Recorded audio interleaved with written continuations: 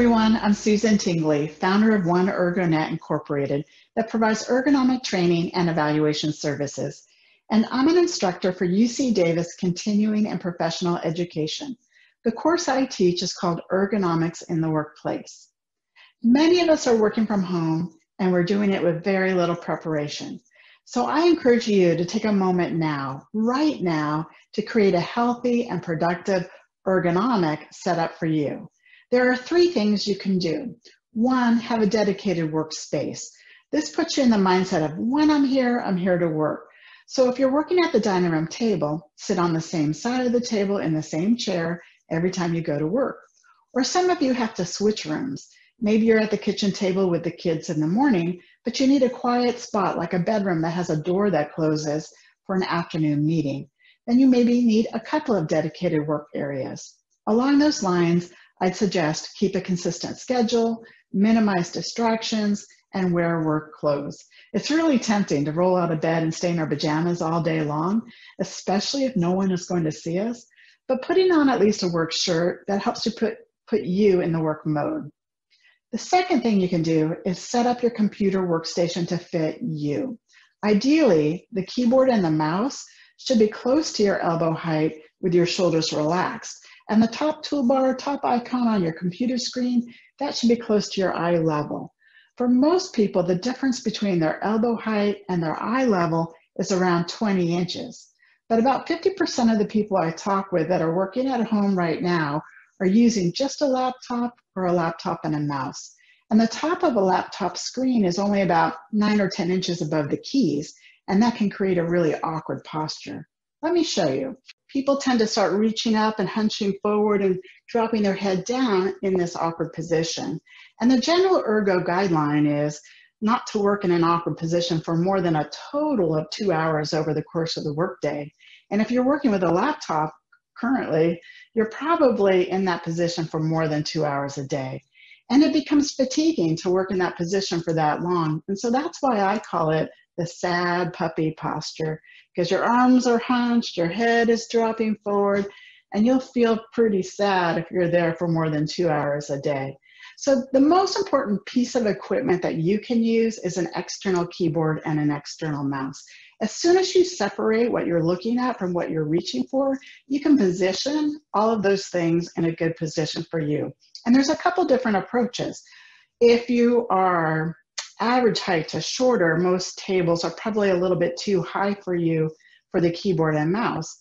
And so then maybe you need to raise yourself up. And you can do that either by sitting on a couple of pillows, or if you have an adjustable chair, raise your chair up.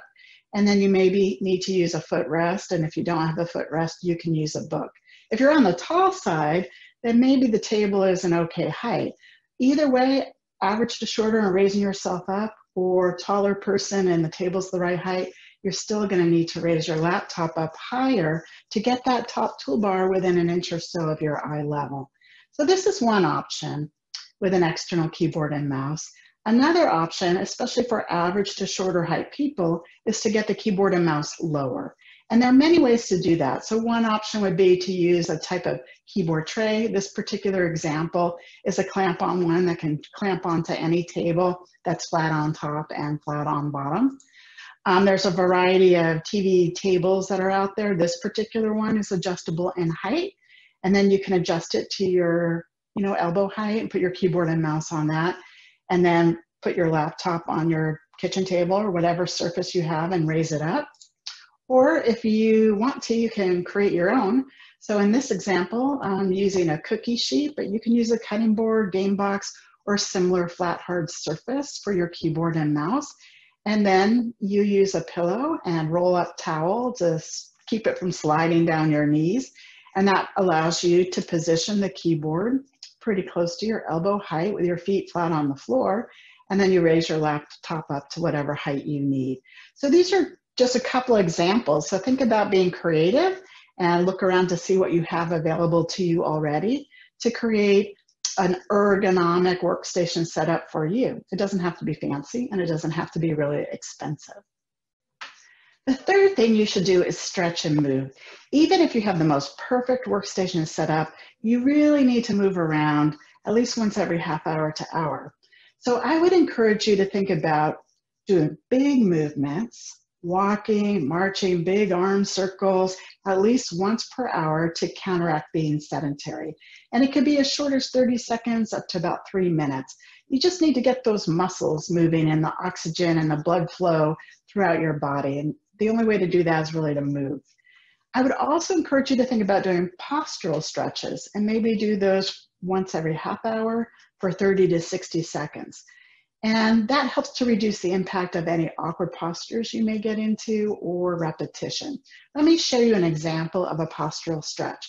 So if you're not already standing, go ahead and stand up. And then I want you to take a deep breath in and reach up towards the ceiling, really, really reach and stretch, and then bend your elbows like you're pushing your elbows into your back pockets. Slowly straighten out your arms, pull your arms back behind you, fingertips back behind you. Just stretch and hold it here for a second, and then relax. And what you should notice about that postural stretch is the ending position is the opposite of that sad puppy posture.